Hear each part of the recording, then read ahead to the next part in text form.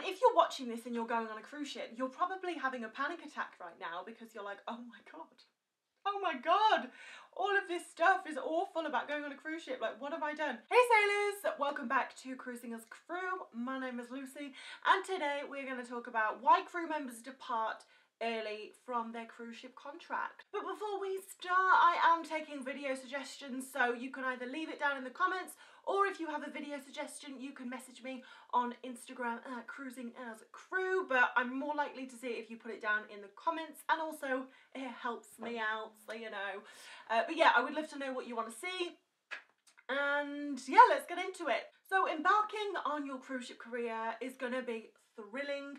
You are bound to encounter wonderful people, visit beautiful destinations, but it is not for the faint-hearted, because as I have been over in my many other videos, it's work hard, play hard. The learning curve is steep, the hours are long, the self-improvement is difficult, and it's going to happen. You have no choice. The thing is, when most people make a huge life shift, they typically focus on one aspect at a time.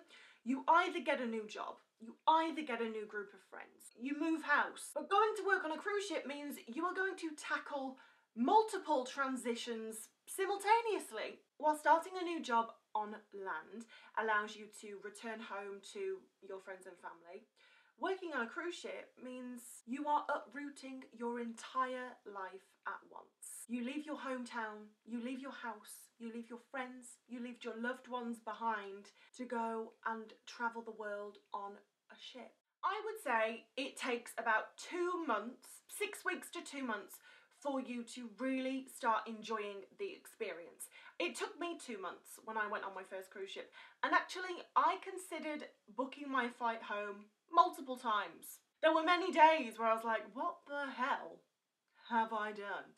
But the only reason, and I'll tell you, the only reason I didn't book a flight home was because I was in Australia. The ship I was working on was in Australia. I couldn't afford to book a flight home because, you know, Australia to England, you're looking at £1,500 for a flight. The ship I was on, however, was going over to Europe for the summer. So I said to myself, I'm gonna stick it out while we're in Australia because I have no choice. And if I still feel the same when I get to Europe, then I'll book a flight home. But luckily, by the time we got to Europe, I was absolutely loving it.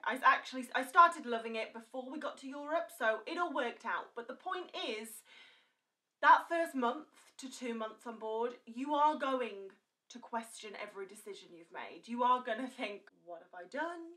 This is too much.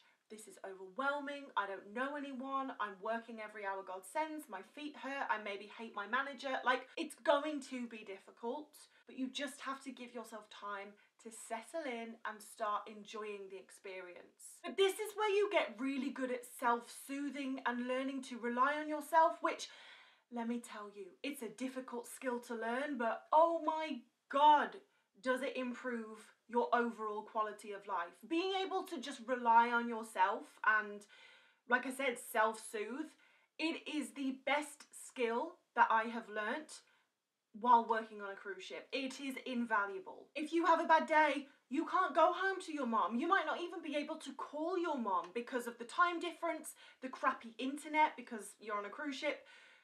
So you do have to be able to talk yourself down and calm yourself down after you've had like a bad experience at work or with a colleague or something. But after a few weeks, a few months, most people find their footing. You know, you make some friends, you become more familiar with your surroundings, like you can actually find your way around the ship. You get to know your cabin mate a little bit more. Like, everything just becomes normal, and it's actually surprising how fast you adapt. But once you do adapt and it becomes your new normal, that's when people really start to like get in the groove and start to enjoy it. But that's not what we're talking about today. Sorry about the tangent. We are talking about the people who don't get used to it. You know, after a few weeks or a few months, they're like, no, I still hate this. Why though? Why? Well, first reason is the rules. There are a lot of rules that you need to follow when you work on board a cruise ship, such as a crew member, depending on your rank, you may not be allowed in certain areas of the ship, either at certain times or at all. And obviously, people are like, this is crazy. And depending on what cruise line you're on, you might not be able to go in passenger areas unless you're working. So obviously Virgin Voyages, for example, any crew member is pretty much allowed in any area of the cruise ship at most times. If you go on a ship like Seabourn or Cunard, you ain't allowed in passenger areas unless you're working, which means that if you have time off, you are only allowed to be in crew areas. And this obviously can feel incredibly restrictive. So the rules can make people feel a little bit claustrophobic. And the thing is, because you're on a cruise ship and there's cameras everywhere, now it's not like people are watching you, but if you try and break a rule, people are gonna see, if that makes sense. So it's like Big Brother being on a cruise ship. And although for some people like myself, it was never really a problem, I understand that for some people, they're like, this is just too much. Like, I can't escape the rules. I don't feel like I can just live my life because there's so many things I have to abide by. And some rules make sense, like, you know, crew members aren't allowed in the passenger gym unless it's empty. Crew members are only allowed in the pool if there's, I think, like 5 passengers or less in there. That makes sense, because it's about the guest experience. But then there's some rules, like crew members aren't allowed to wear flip-flops on the I-95. And I get it, there's forklifts on the I-95, there's always a chance that, you know, someone could run over your foot and cut your toes off. But realistically, I don't even want to say realistically, because it could happen, but like, it's very unlikely. So it is really annoying if you forget to put shoes on and you start walking to the mess with open-toed sandals on, and an officer comes up to you and tells you to go back to your cabin and put different shoes on. And then it's like, you know, like things like that really get under your skin. It's not necessarily the big rules that annoy crew members, because obviously we can all make sense of those. It's the rules like the open-toed shoes on the I-95, not being able to have tattoos exposed, not being able to wear denim in certain like passenger areas. It's those little things that tend to drive crew members absolutely nuts. Crew members go home early because they have left a boyfriend or girlfriend at home, they've got a relationship, and they decided to go ahead and go for their dream of working on a cruise ship even though they have a relationship at home. But I think sometimes, as we've said, because the first few weeks on board a cruise ship are going to be difficult, especially if you've got a boyfriend at home or a girlfriend, you start to think like, why have I potentially sacrificed my amazing relationship for this? Because, as I said, it only gets good if you stick it out. And if a lot of people just don't stick it out because they can't see the light at the end of the tunnel, and they're like, well, if I have to choose between this and my relationship, I'm going to choose my relationship. So they go home. And I'm not saying that's the wrong decision. Like, everyone needs to do what they need to do. This girl, like, she was debating whether to go home for her boyfriend or stay on board. And I was like, stay on board. I promise you, like, it's going to get good. Because she was really on the fence. Like, obviously, if she was like, I hate this. She went home. I think her and her boyfriend parted ways a year or so later, and now she's working on cruise ships. So it obviously, it all works out for the end. She had to, that was her journey, whatever. But people do go home for their relationship. And I understand this, I really do. But I believe that if your relationship is right, it will be there when you get back. To be in a relationship, you have to be good on your own. You know, like even if you're in a relationship, you're still 2 individual people with dreams and goals that are separate of each other. And I think that can sometimes be an issue when you get in a relationship. You mold too much together. But anyway, I'm not a relationship expert. I'm definitely not a relationship expert. So moving on. The long hours, I mean, this was inevitable, right? The long hours are definitely a big reason why people go home. They just can't hack it. Mostly people from like Western countries are the people that can't hack it. It's a shock to the system, whereas you know, like my friends who are from India, they're like, well, I would work this much. If I worked in India, I'd work this much and I'd earn less money. So that's just an example. Whereas from like people from the UK, for example, 14-hour days aren't really the norm. So to go on a cruise ship and work, well, 12 hours if you consider your 2-hour breaks, to work 12-hour shifts every day, it is a shock to the system. So some people are like, this is ridiculous and I don't want to work this much, which is completely understandable. But the payoff comes in when you do get time off. And even if you don't get a day off, which you probably won't, but if you get a morning off, you're in Dubrovnik, you're in Miami, you're in the Bahamas, you're in Aruba. Yeah, if I worked at home, I'd get a weekend off. But I'd spend that weekend food shopping, meal prepping, cleaning a house. Yes, I would see my friends and do things I love, but it's not as exciting as exploring a brand new country, a brand new city. So, as I said in the beginning, it's a work hard, play hard thing. You know, you are going to work really hard, but when you have time off, you're going to be in an incredible destination with hopefully some amazing people. And it really is just a great experience. But long hours is one of the reasons that people are like, I'm out, this is not for me. Another reason is seasickness. Now this isn't very common. It's probably the least common actually, because cruise ships are so big that you barely feel the waves. If obviously you're in a storm, then yeah, you're gonna feel it. But as a general rule, you don't really feel the ship rocking too much. My only experience of this was on my first contract when I worked in the spa on Rhapsody of the Seas.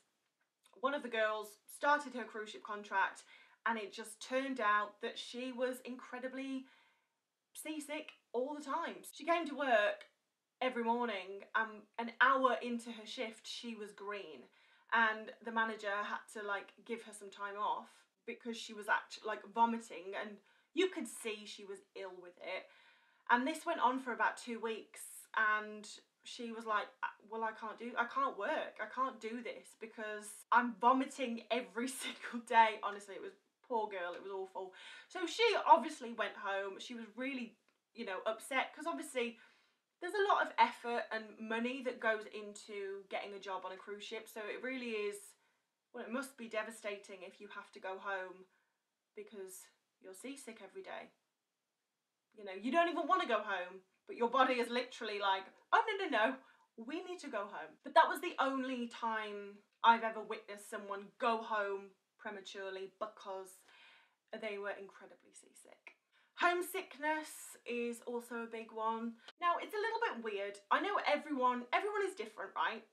Me personally, for the first few weeks when you get on a cruise ship, I don't feel homesick because there's so much to take in. Like, I'm learning the layout of the ship, I'm learning the job that I'm doing, I'm meeting new people, I'm on my A game. Like, you know, you're trying to make a really good first impression with everyone you meet. So my brain is already at 100% capacity. Like, I don't have time to think about home, like, honestly. But when there's like a transition period between when you start to get used to ship life, but it's not quite comfortable yet, there's a few weeks there that you feel really homesick because you haven't made any like really good friends yet, but life on board is becoming more normal, so you have brain space to think about back home. And that is where people usually bail. They go home. And again, this is not wrong, this is not right, everyone is different, everyone is on their own path, but it is usually in those like 2 to 3 weeks just before ship life gets really good that people are like, oh my god, I miss my mum, I miss my friends, I miss my house, I miss, you know, just normal life. So homesickness is definitely a reason that people go. And then the last one is they just don't like living on a cruise ship. All of the reasons we've just mentioned can be encompassed in this one thing, you know, but there's also the logistics of like, you're living in a cabin, your cruise ship is air conditioned, so unless you go outside on the upper decks, you don't actually get fresh air, so you are in recycled air a lot of the time, most of the time. The Wi-Fi isn't great, and obviously we're in a world now where pretty much anywhere you go, you get good Wi-Fi. apart from a cruise ship. You can even get Wi-Fi on a plane now, so cruise ships really need to catch up. You know, the food that you eat in the mess, like some people, if they're you know what, I don't even want to say picky with food, because like I'm really not a fussy eater. I love food, but the food on Harmony was genuinely like atrocious. It was the worst food I've ever had. So basically, some cruise ships, the food is just shit, and obviously you are what you eat. So if you're eating shit food, it's going to affect how you feel. And if you're watching this and you're going on a cruise ship, you're probably having a panic attack right now, because you're like, oh my god, all of this stuff is awful about going on a cruise ship. Like, what have I done? So this stuff can be challenging. I've worked on ships for 10 years.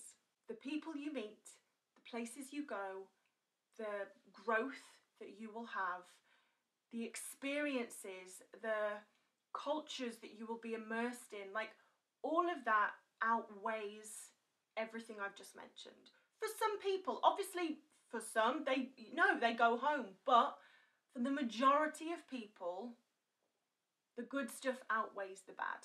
So if you are going on a cruise ship, please just remember, you need to give it time. You need to be patient with yourself, with everything. You are having to cope with multiple things at once. It's completely okay that you're not going to be okay with it at first, but in time, you will be. But anyway, I really hope you have enjoyed this video. If you have, then click the like button and let me know if you've got any questions. Leave them in the comments, but also if there's anything like a video that you want me to make, any topics you want me to cover, please leave that in the comments as well, or you can DM me over on Instagram at cruisingascrew.